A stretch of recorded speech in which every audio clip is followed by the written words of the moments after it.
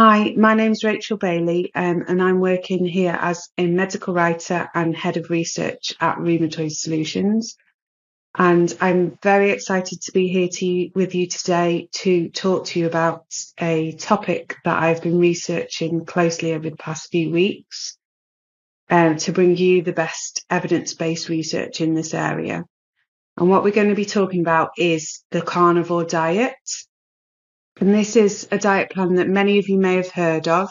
It's been increasing in popularity recently, with some supporters sharing information on the internet of their anecdotal evidence of the benefits of this diet, and self-reporting on improvements in their disease symptoms.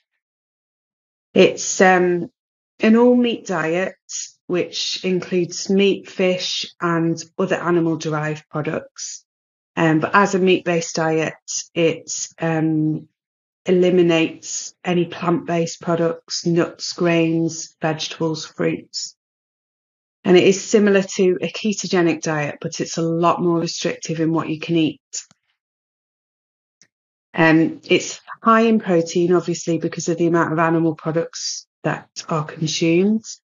It's also high in fat, a lot of saturated fat, which is bad for our overall health anyway.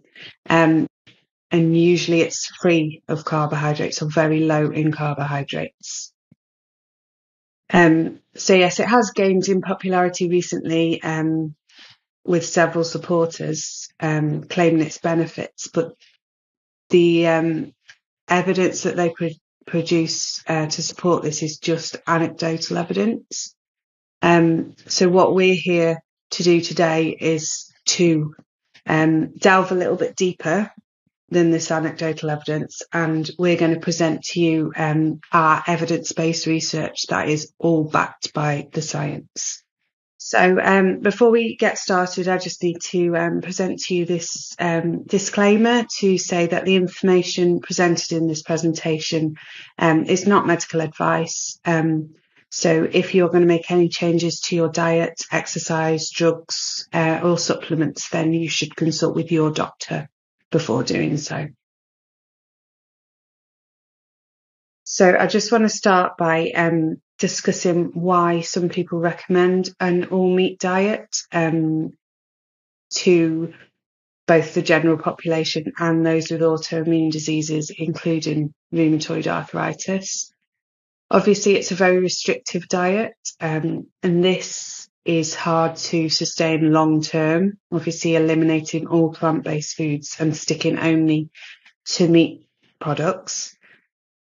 And we all know that enjoying a healthy, balanced whole foods diet has a massive effect on our health, positive impact.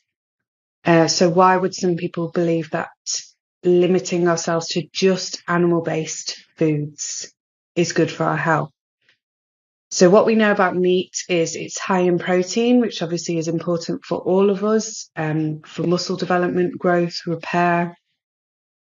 Meat's also a good source of iron and vitamin B12, which are important for all of us, particularly for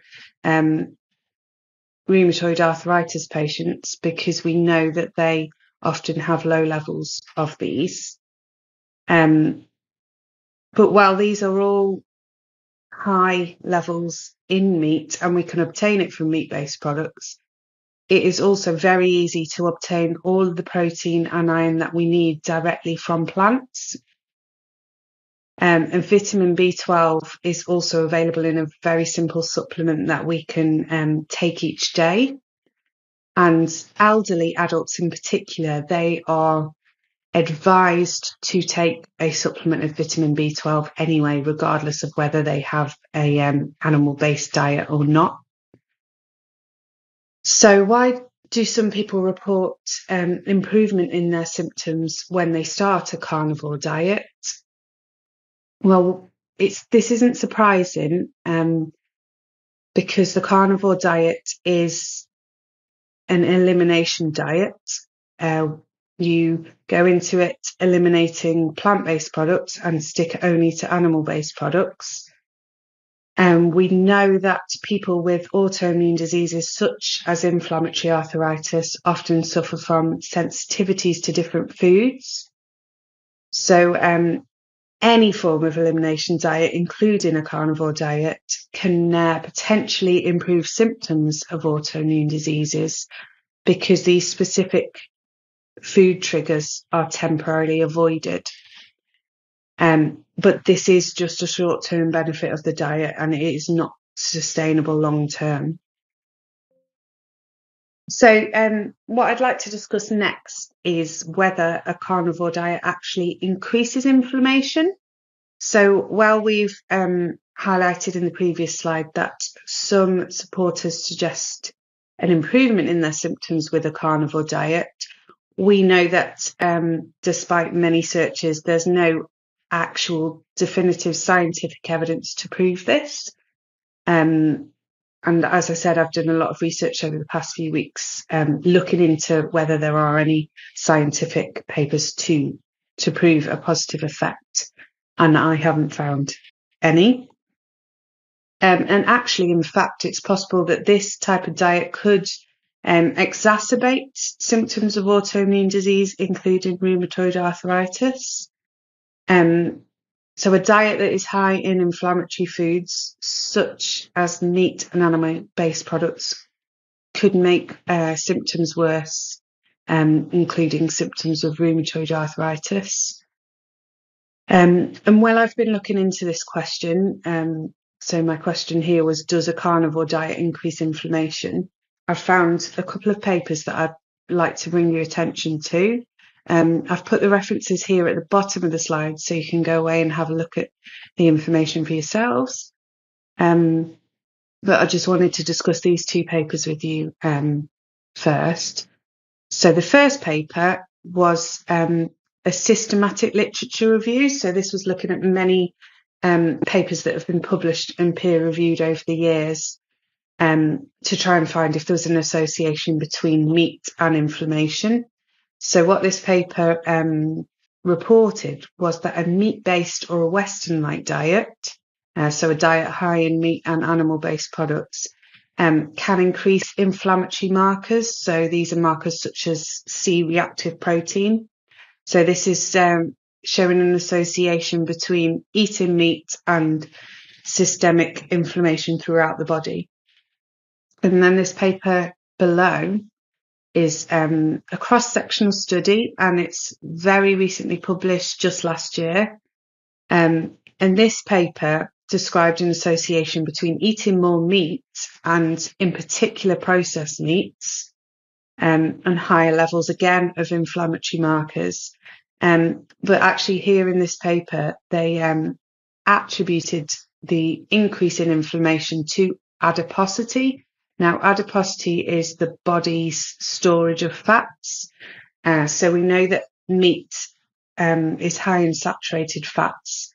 And these saturated fats then get deposited throughout the body. And obviously this can lead to obesity and people being overweight. So this in itself is highlighting the unhealthy nature of the diet, an increase in body fat, and this then goes on to increase inflammation throughout the body.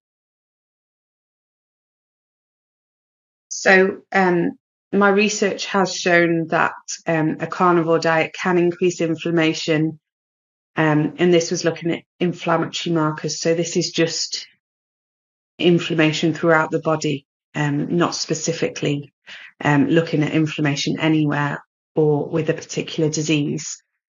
So then the next question that I wanted to address was whether a carnivore diet could specifically impact upon rheumatoid arthritis. And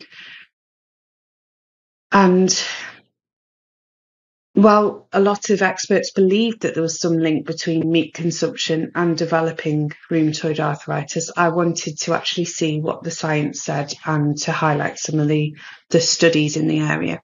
So again, I've placed the references at the bottom of the slide here so that you can go away and read through these papers yourself or the abstracts and get an idea of the information that's there.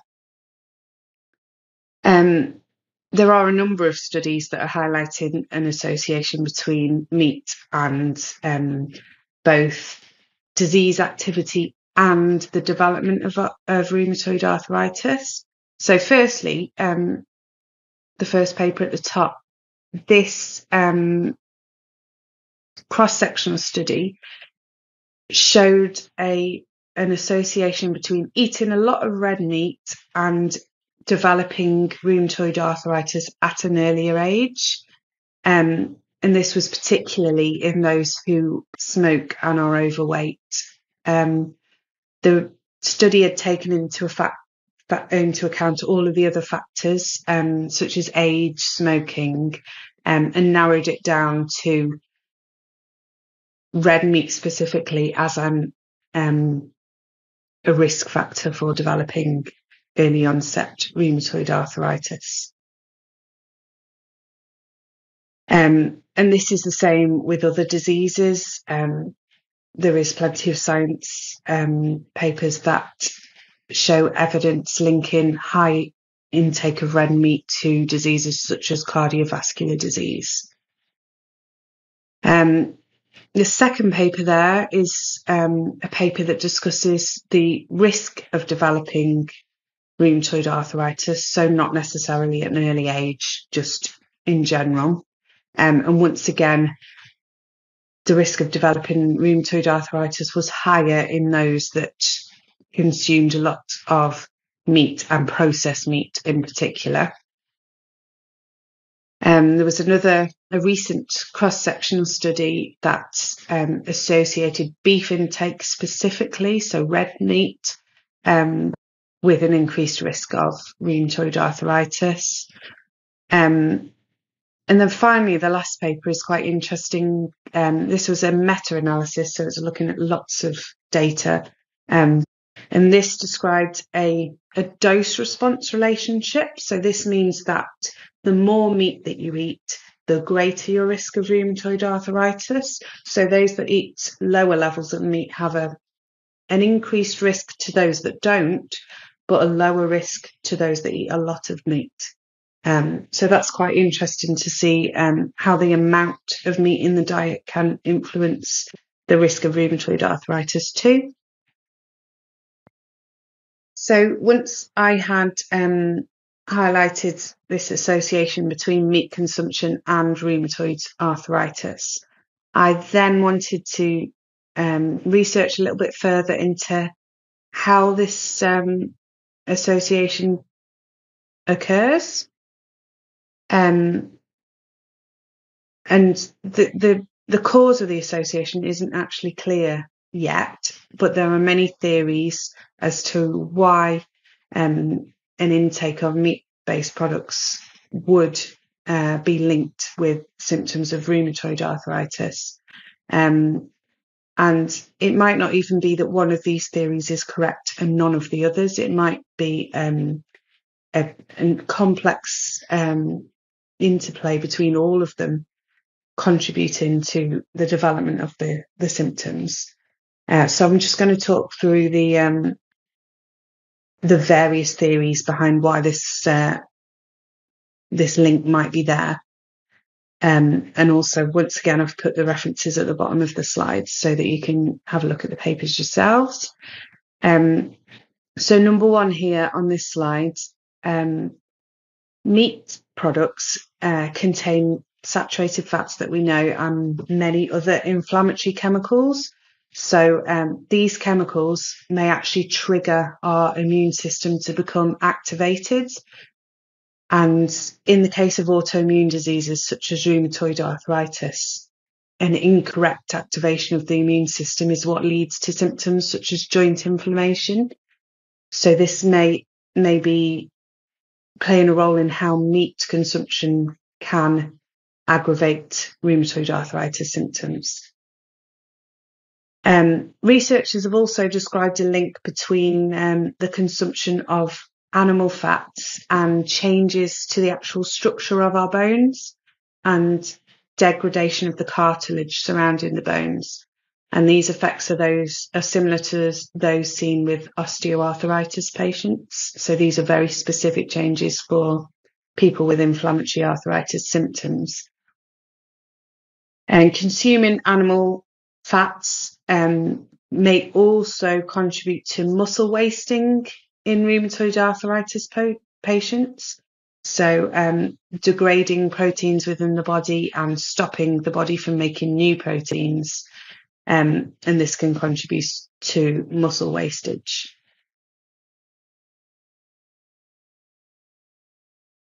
So the next very interesting paper that I found was this one highlighted at the top of the reference list.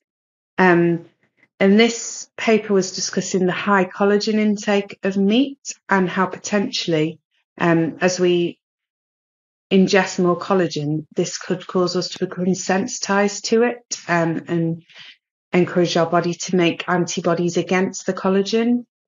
And obviously, if we're making antibodies to something that we're taking in regularly, and we're activating our immune system, this can potentially be a trigger of autoimmune disease. And then this was also very interesting, the number 4 on my list. Meat, as I said before, it's a very iron-rich food, and obviously iron is an important part of our diet. But what research has shown is that in patients with rheumatoid arthritis, iron is actually known to deposit within the synovial membranes of the joints. And this in itself can contribute to inflammatory tissue damage, inflammation and pain. So by eating an excess of iron, this could potentially exacerbate symptoms of rheumatoid arthritis. And then finally, consuming red meat also leads the body to produce a metabolite that increases inflammation within the body. So this is this TMAO, and this is produced during choline and carnitine metabolism, and it has been linked in previous studies to inflammation of the heart and to development of cardiovascular disease. The role of this metabolite in rheumatoid arthritis specifically hasn't been studied yet. I couldn't find any information on TMAO and rheumatoid arthritis. But what I did find was an interesting paper that linked levels of TMAO in the blood and disease activity in psoriatic arthritis. So obviously with the two diseases being very similar in their symptoms, then this is a potential theory as to how meat can increase the risk of rheumatoid arthritis as well. So the next thing that I looked into was something that I'm very passionate about myself. Actually, I have a PhD in gastroenterology, so I'm very interested in how the bacteria that live within the gut can influence both a healthy and a diseased body. So I looked into this with regards to eating meat products and how this alters the bacteria that are living in our gut. And we know that what we eat can have a direct impact on both the bacteria that are living in our gut and how they function. And this then may cause inflammatory responses, immune responses, and lead to the development of inflammatory diseases. And we know that changes in the bacteria within the gut has been associated with lots of different autoimmune diseases, including type 1 diabetes, celiac disease, rheumatoid arthritis, and multiple sclerosis. And when I was researching into this, one of the most interesting papers that I found was performed by a group of scientists at Harvard University. and they showed that switching to an entirely animal-based product very, very quickly changed the bacteria that were living in the gut. So when changing to an animal-based product, the bacteria that increased inflammation throughout the body actually seemed to flourish in this environment, and some of the anti-inflammatory bugs decreased. And so obviously this is not what we want. We want a gut that is full of healthy anti-inflammatory bacteria and low in unhealthy pro-inflammatory bacteria. And interestingly as well, throughout my research, I've found that rheumatoid arthritis patients have significant differences in the bacteria in their gut and in their mouth as well, to the general population. So obviously, the bacteria that are residing in our bodies are very important for general health, and they can indicate disease and autoimmune disease. So rheumatoid arthritis is a condition that is associated with food sensitivities, and there are many triggers that can exacerbate rheumatoid arthritis symptoms. And one of the top triggers we know is red meat. There's plenty of evidence-backed research which shows us that red meat exacerbates rheumatoid arthritis symptoms, as well as symptoms of other autoimmune diseases.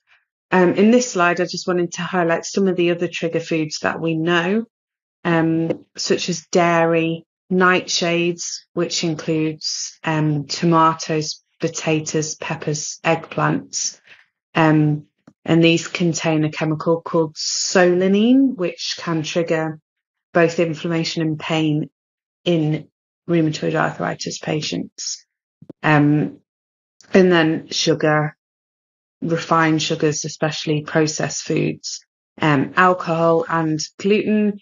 There's often a link between people with gluten sensitivities and rheumatoid arthritis.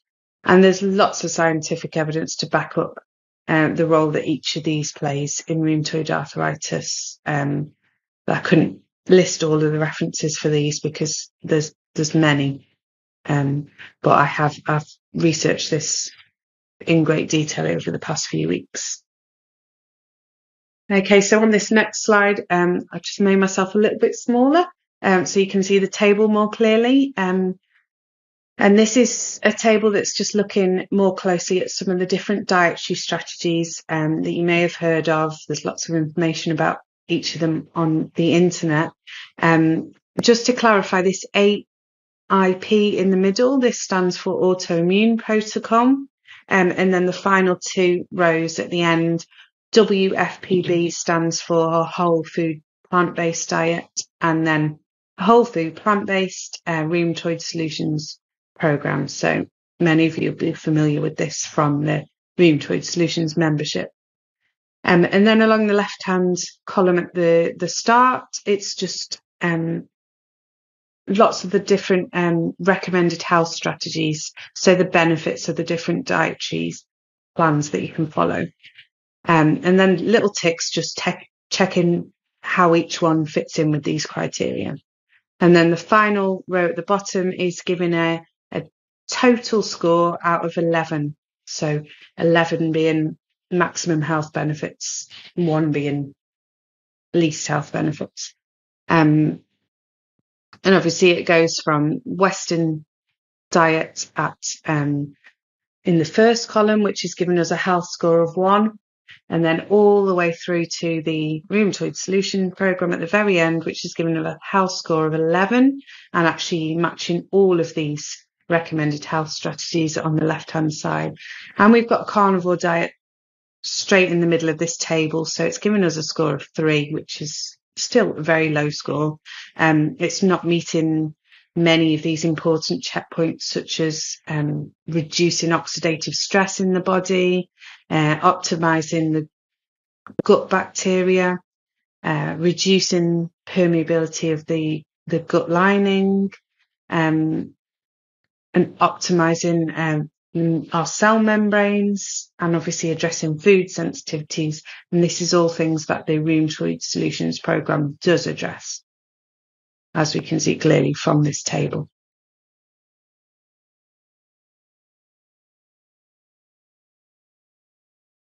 So for this last little section of the podcast, I wanted to discuss plant-based diets and their effects on autoimmune disorders.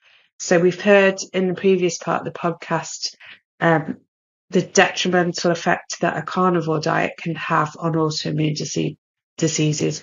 But what about a plant-based diet? What does the research say about these? So once again, on the right-hand side there, I've just listed some of the most important references that I found when researching this area. So firstly, just summarising a plant-based diet and autoimmune disease. The reason that a plant-based diet can be beneficial for people with autoimmune diseases is because it's very, very high in nutrients and antioxidants. And these can help to reduce chronic inflammation throughout the body. It's also low in some of the inflammatory triggers that are present, so the saturated fats present in the carnivore diet. So one of the most interesting papers that I found when researching this area was a paper that was looking at a group of rheumatoid arthritis patients, and they consumed a vegan diet for just 1 month. And in this 1 month period, the researchers showed that the patients had a significant changes in the bacteria that were living in their gut. So they had an increase in these anti-inflammatory bacteria and a decrease in the pro-inflammatory bacteria. And this actually translated to an improvement in disease activity for these patients. And similarly, there was another recent randomized crossover trial, and this looked at another group of rheumatoid arthritis patients, and they consumed a low-fat vegan elimination diet, and they were shown to have an improvement in their joint pain whilst they were on this elimination diet. So these were both really interesting findings, supporting the positive effects of a plant-based diet on rheumatoid arthritis patients.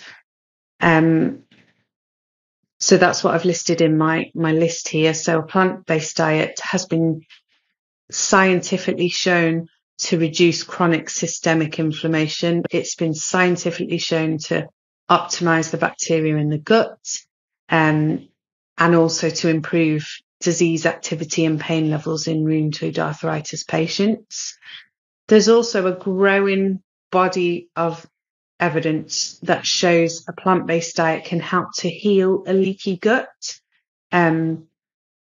So certain components in a plant-based diet, which includes fibre and short-chain fatty acids, are known to actually increase the integrity of the gut barrier and to heal these leaky areas. These components of a plant-based diet, fibre, short-chain fatty acids, these are present in a whole food diet. So where diet components are kept in their whole form, they're not refined and they're not processed. And then finally, just an influence on overall health. So plant-based diets are very low in fat.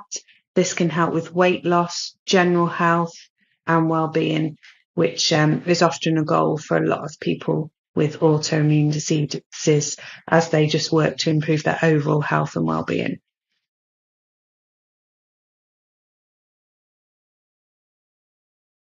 And then finally, I just want to give you a few brief key takeaways. So I hope you've enjoyed listening to this podcast, and I hope that you've learnt some new and exciting information from it. And this is just the key points that I'd like you to take away from today. So firstly, Symptoms of rheumatoid arthritis, so joint pain, fatigue, stiffness, these can be eased by a diet that reduces inflammation in the body. But equally, they can be exacerbated by a diet that increases inflammation. So the information that we've presented here, the science is telling us that a carnivore diet, a diet high in animal-based products, meats, this actually leads to an increase in inflammation in the body, whereas a plant-based diet, a whole foods diet, can decrease inflammation. So a carnivore diet is an elimination diet, and some people following these kind of diets can experience short-term improvements in their symptoms. But this is a short-term improvement, and the risks associated with such a diet far outweigh any of the benefits. So we've discussed many of the risks of following these diets in this podcast. And a diet that is high in saturated fats is bad for our general health anyway, not to mention all of the things that we've discussed here. And then finally, that key takeaway point from this podcast, which I hope I've shown to you, is that a meat-based diet exacerbates inflammation, whereas a plant-based whole foods diet is scientifically shown to reduce inflammation. And this can translate to improved disease activity, lower pain levels, less inflammation for rheumatoid arthritis patients. And finally, as many of you will already know, a Rheumatoid Solutions membership can offer you access to dietary guidelines that can address all of the things that we've discussed in this podcast. So helping to improve a leaky gut, optimizing the gut bacteria, healing the gut, reducing inflammation, and improving symptoms of rheumatoid arthritis and other inflammatory arthritis symptoms. So if you're not already a member, you can join up to Rheumatoid Solutions at www.rheumatoidsolutions.com. I hope you've learned something from this podcast, and I've enjoyed talking to me today. I've enjoyed talking to you. Thank you very much, and take care.